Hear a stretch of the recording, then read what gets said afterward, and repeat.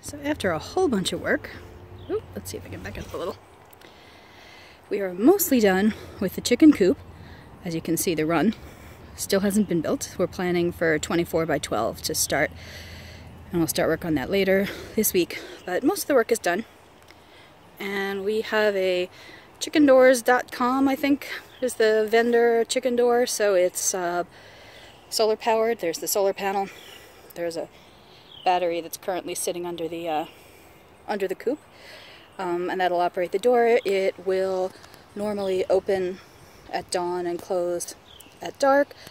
It's actually powered off right now because the chicks are inside, and we don't want them getting out until it's safe. Here we have the nesting box, easy access. This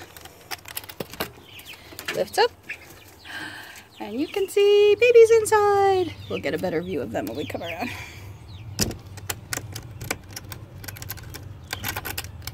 Oop. Oh, the purple. Chris did a lot of work to create this chicken coop, and he had only one condition, and that was that we use the purpliest purple we could find for the accent color.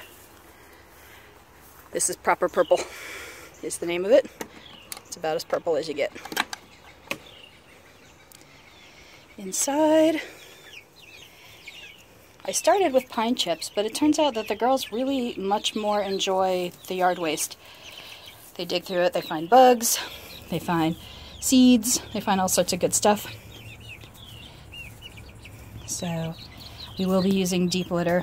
I have some deep litter that got started while they were... Hey girls, back up. Back up. No. Come on. That we got started while they were in the brooder inside, and I'll be moving that out as we go. Oh. Honey. Okay. Chicken escape.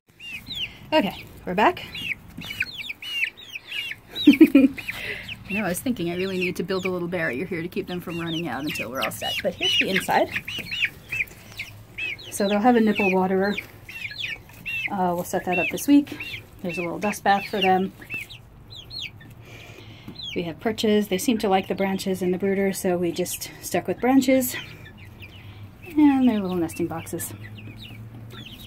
We are using PVC pipe. And we're fermenting the food, which is why it looks all wet. All right, ladies, back up.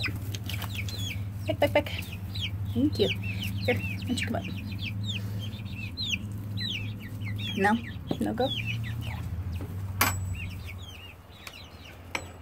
They're a little traumatized today because they did not like being moved over to the new location.